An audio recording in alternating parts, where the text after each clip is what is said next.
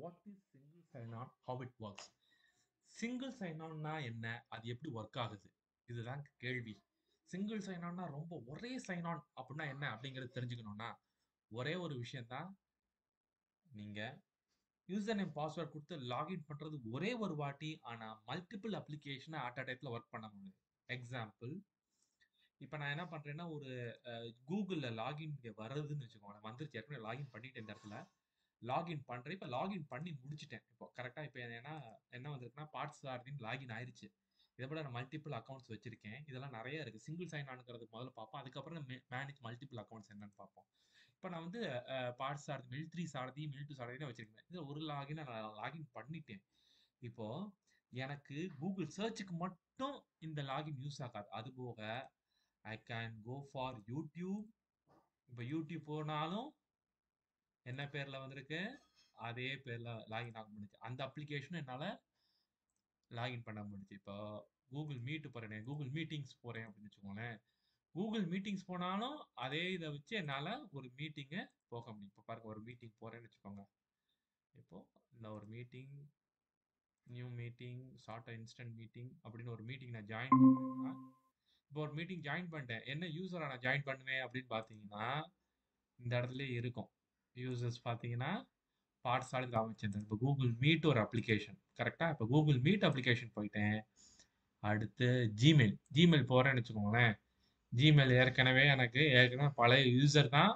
அந்த யூசரோடைய மெயில் எல்லாமே பார்க்க முடியும். ஸோ ஜிமெயில் அட் அ டயத்தில் என்ன பண்ண முடிஞ்சு, என்னால் யூடியூப் போக முடிஞ்சு, ஜிமெயில் போக முடிஞ்சு, கூகுள் மீட் போக முடிஞ்சு, கூகுள் டிரைவ் போகிறேன்னு வச்சுக்கோங்களேன். அதே யூசருக்கு நான் கூகுள் டிரைவ்ல இதெல்லாம் என்னுடைய டாக்குமெண்ட்ஸ்லாம் என்ன பண்ண முடியுது, போய் பார்க்க முடியுது. அதே பார்த்த சாரதி ராமச்சந்திரன் மில்3 சாரதிக்கு. ஸோ சிங்கிள் சைன் ஆன இப்போ உங்களுக்கு நல்லா புரிஞ்சிருக்கும். ஒரே ஒரு யூசர் நேம் பாஸ்வேர்டை வச்சு I can login multiple application. ஒரு அப்ளிகேஷன் இருக்கு. For example, I have N number of applications. யூடியூப்னு ஒரு அப்ளிகேஷன் இருக்கு, பிளேன்னு ஒரு அப்ளிகேஷன் இருக்கு, ஜிமெயில் அப்ளிகேஷன், மீட்னு ஒரு அப்ளிகேஷன் இருக்கு, சாட்னு ஒரு அப்ளிகேஷன் இருக்கு. இப்போ நான் சார்ட்டை கிளிக் பண்ணுறேன்னு வச்சுக்கோங்களேன். கூகுள் சார்ட்டு கூட அதே பார்த்தீங்களா லாகின் ஆயிடுச்சு. இப்போ சார்ட்ல யார் யார் யூசர்ஸ் இருக்காங்க அப்படின்ட்டு என்னோட பழைய யூசர்ஸ் எடுத்துட்டாலே போதும். ஃபார் எக்ஸாம்பிள், மெயில்3 சாரதியே என்னோட இன்னொரு மெயில்2 சூரியநாராயணன் ஒருத்தர் இருக்காங்க, மெயில் சரவணன் இருக்காங்க. ஒவ்வொருத்தரும் ஒவ்வொரு யூசர்ஸ். என்னால் இங்கே சாட் பண்ண முடியும், பிக் பண்ணி சாட் பண்ண முடியும். அங்கேருந்து மீட்டு பார்த்தியா, அந்த மீட் அப்ளிகேஷனுக்கு இங்கேருந்து லிங்க் இருக்கு. So the applications R inter related between these to each other. ஆனால் ஒவ்வொரு அப்ளிகேஷனுக்கும் ஒரு ஆத்தென்டிகேஷன் மெக்கானிசம் தேவைப்படுது. ஃபார் எக்ஸாம்பிள், இந்த யூசர் தான் லாகின் பண்ணியிருக்காரு, இந்த யூசர் தான் நம்ம கால் பண்ணணும், இந்த யூசர் தான் இன்டிமேஷன் கொடுக்கணும் அப்படிங்கிறது. ஒரு அப்ளிகேஷன்ல இருந்து இன்னொரு அப்ளிகேஷனுக்கு கம்யூனிகேஷன் தேவை. அந்த கம்யூனிகேஷன் எதன் மூலமா நடக்கிறதுனா, இந்த மல்டிபிள் அப்ளிகேஷனுக்கு ஒரே ஒரு அக்கௌண்ட் தேவை. அந்த அக்கௌண்ட்டுக்கு பேரு சிங்கிள் சைன் ஆன் வச்சு ஒரே சைன் இன் பண்ணி multiple application you can login. So ஒரு கார்பரேட்டோ ஒரு ஆர்கனைசேஷனோ, ஒரு கார்பரேட்னு நான் சொல்றது என்னன்னா, இதே இது பிசினஸ் அப்ளிகேஷன்ல எப்படி இருக்கும் அப்படின்னா, மெயில் நான் பார்க்கணும், மெயிலுக்கும் சைன் இன் பண்ணணும். பிசினஸ் அப்ளிகேஷன் எடுத்துக்கோங்களேன், நான் மெயில் பார்க்கணும், மெயில் பார்த்த உடனே ஒரு டாக்குமெண்ட் டைப் பண்ணணும். டாக்குமெண்ட் டைப் பண்ணது வேற யாரும் பார்க்கக்கூடாது, என்னால் மட்டும் தான் ஓப்பன் பண்ண முடியும். அப்போ எல்லாத்துக்கும் யூசர் கிரெடென்ஷியல் தேவை, யூசர் நேம் பாஸ்வேர்ட் தேவை. அப்போ it is a use by single sign on. ஒரு ஆஃபீஸ்ல இந்த என்வரான்மெண்ட் இருக்கும். மைக்ரோசாஃப்ட் ஆஃபீஸ்லாம் பார்த்தீங்கன்னா இமெயில் இருக்கும், அவுட்லுக்னு ஒரு இமெயில் இருக்கும். இமெயில் வந்துருச்சு, இமெயில் வந்த உடனே ஓகே, நான் ஒரு டாக்குமெண்ட் ரெடி பண்ணி என் மேனேஜருக்கும் என்னோட கிளைண்ட்டுக்கும் நான் அனுப்பணும்னு நினச்சிக்கோங்களேன். நான் அனுப்புனது யாருக்கும் தெரியக்கூடாது, எனக்கு மட்டும் தெரியணுங்கும் போது ஆத்தென்டிகேஷன் மெக்கானிசம். அதுதான் வந்து விண்டோஸ் அப்ளிகேஷன்ல ஆத்தென்டிகேஷன், விண்டோஸ் ஆத்தென்டிகேஷன்னே இருக்கு. யூசர் நேம் பாஸ்வேர்ட் லாகின் பண்ண உடனே அந்த யூசர் மட்டும் தான் லாகின் பண்ண முடியும், வேற யாரும் பார்க்க முடியாது.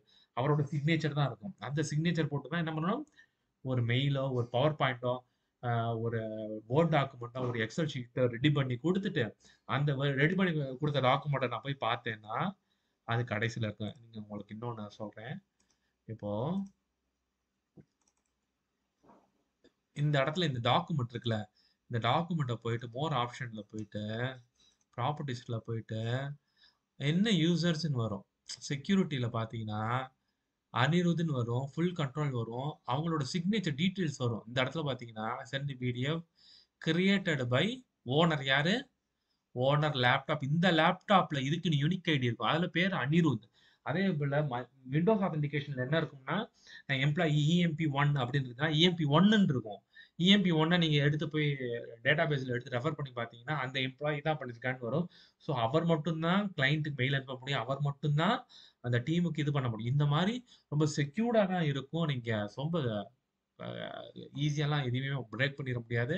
டீட்டெயில்ஸ்ல பார்த்தீங்கன்னா, அந்த பிடிஎஃப்ல டீட்டெயில்ஸ்ல பார்த்தீங்கன்னா, யாரு அனிருத் பிசி. இந்த லேப்டாப்பு இந்த இவரு தான் பண்ண முடியும்னு இருக்கு. அவ்ளோ செக்யூர்டா இருக்கும். அத வச்சு அத பண்ண அந்த இதுக்கு பண்ண முடியும். This is called single sign up. For example login பண்ணும்போதே அனிருத்ன்னு தான் லாகின் பண்ணுவேன். இப்போ இதே இது வெப் பேஸ்ட் அப்ளிகேஷன் பார்த்தீங்கன்னா, அதான் கூகுள். இப்போ அ கூகுள்ல பார்த்தீங்கன்னா, இங்க சைன் இன் ப்ரௌசர்ல சைன் பண்ணிட்டு ப்ரௌசர்ல உள்ள எல்லா அப்ளிகேஷனுக்கும் ஒரே சைன் இன் தான். அந்த சிங்கிள் சைன் இன வச்சு இந்த அத்தனை அப்ளிகேஷன்லயும் என்னால போய் பார்க்க முடியும். அதுதான் single sign on. Single sign ஆனோட purpose இதுதான். இப்போ வந்து இத நம்ம டீட்டெயில்ல எப்படி பார்க்கறதுன்னு பார்த்தீங்கன்னா, இந்த இருக்கு பாருங்க. ஆப் 1 இருக்கு, ஆப் 2, 3, ஆப் 3 இருக்கு. Single sign on. ஒரே ஆத்தென்டிகேஷன் மெக்கானிசம். சிங்கிள் சைன் ஆன்ங்கிற அந்த யூசர் வந்து ஒரே ஒரு சைன் இன் தான். ஒரே யூசர் நேம், ஒரே பாஸ்வேர்ட் தான் குடுக்குறாரு. He is able to authenticate multiple application. சரி, இன்டர்னலா எப்படி ஒர்க் ஆகுதுன்னு நீங்க டெக்னிக்கலா தெரிஞ்சுக்கணும்னு நெனச்சா, இந்த ஃபர்தர் அந்த வீடியோ பாருங்க. OAuth இருக்கு. Open authentication system. இதுக்கு தான் வந்து முதல்ல என்ன செஞ்சாங்கன்னா, Facebookக்கும் இதே லாகின் தான். Gmailக்கும் இதே லாகின் தான். இந்த இப்ப அது என்ன கஷ்டம் அப்டின்னா, அது சிம்பிளா சொல்லணும்னா, இப்ப நான் 10 அப்ளிகேஷன் வச்சிருக்கேன். 10க்கும் என்ன இருக்கும்? இமெயில் ஐடி இருக்கும். 10க்கும் பாஸ்வேர்ட் இருக்கும். ஒவ்வொன்னுக்கும் ஒவ்வொரு அப்ளிகேஷன். உங்களால ஞாபகம் வச்சுக்க முடியுமா? எழுதி எழுதி வச்சுக்கணும். அத எப்படி நீங்க ஹேண்டில் பண்றது? அதுக்கு தான் open authentication open authorisation authentication வச்சாங்க. ஓப்பன் ஆத்தென்டிகேஷன்னா, ஒருத்தர்ட்ட நான் வந்து ஆமா இவன் தான் அப்படின்னு ஒரு ஃபார் எக்ஸாம்பிள் பில்டிங்குள்ள வரீங்க. பிரிமிசஸ்க்குள்ள ஒரு ஆஃபீஸ் பிரிமிஸ் இப்ப 2 பாசிபிலிட்டி சொல்றேன்.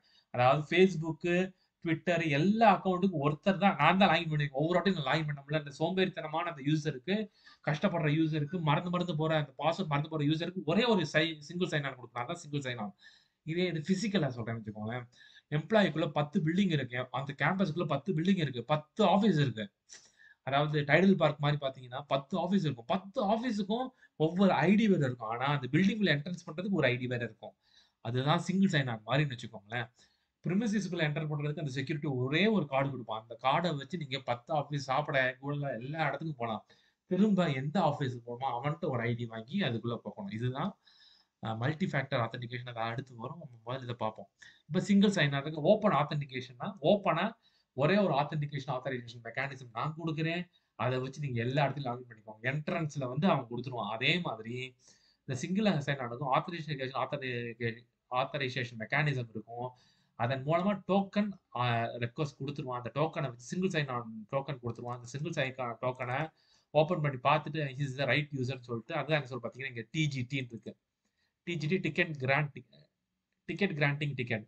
டிக்கெட் குடுக்கறதுக்கு அப்படின்னு ஒரு யூசர். அதாவது கெர்போ paste setup once user credential R provided ticket granting ticket is issued. டிஜிடி. இது இன்னொரு எக்ஸாம்பிள் என்ன சொன்னா, நீங்க காசு வச்சிருக்கீங்க. காசு வச்சுட்டு டீ கடை போயிட்டீங்க. டீ கடையில சில ப்ராசஸ் வச்சிருப்பான். பஜ்ஜிக்கு ஒரு டோக்கன் வச்சிருப்பான். டீக்கு ஒரு டோக்கன் வச்சிருப்பான். காஃபிக்கு ஒரு டோக்கன் வச்சிருப்பான். அவனுக்கு இவன்ட்ட பணம் டைரக்ட்டா நீங்க வாங்க முடியாது. கரெக்ட்டா? அப்போ கூட்டம் நெறைய வந்துருச்சு.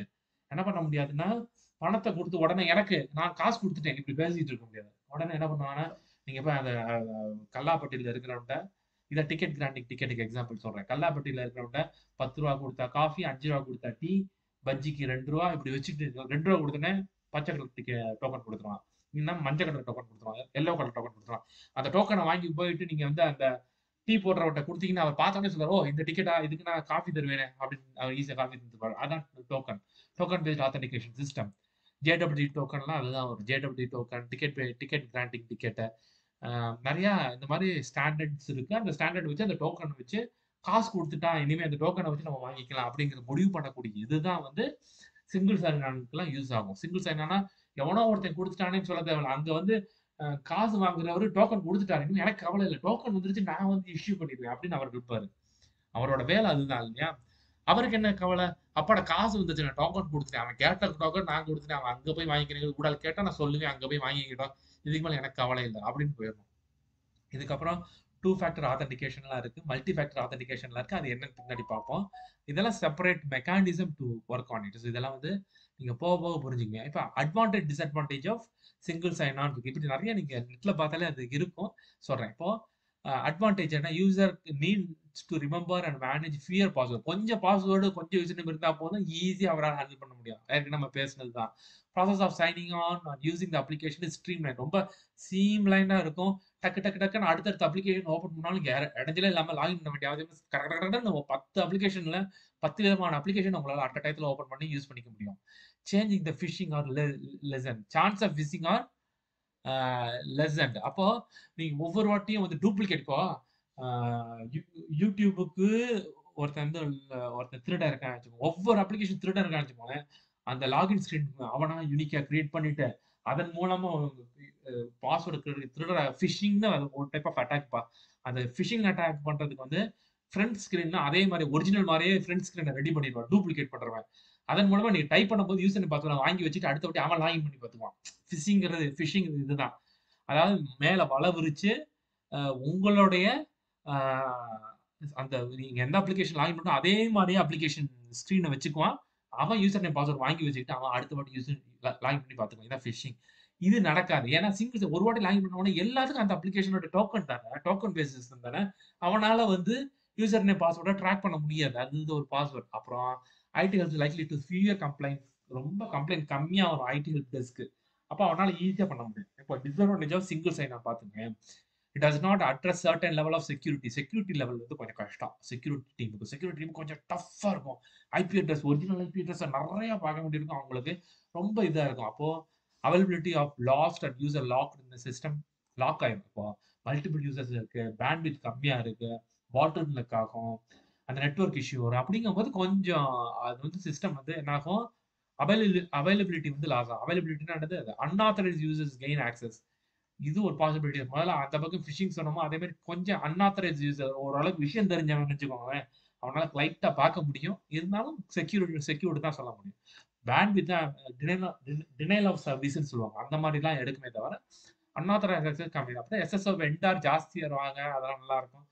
நிறைய இதே மாதிரி பார்த்து படிச்சீங்கன்னா உங்களுக்கு நிறைய அட்வான்டேஜ் டிஸ்அட்வான்டேஜஸ் புரியும். சிங்கிள் சைன் ஆன் இதுல ஒரு டாக்குமெண்ட் இருக்கு. So you need know about those things. Yeah, that's it.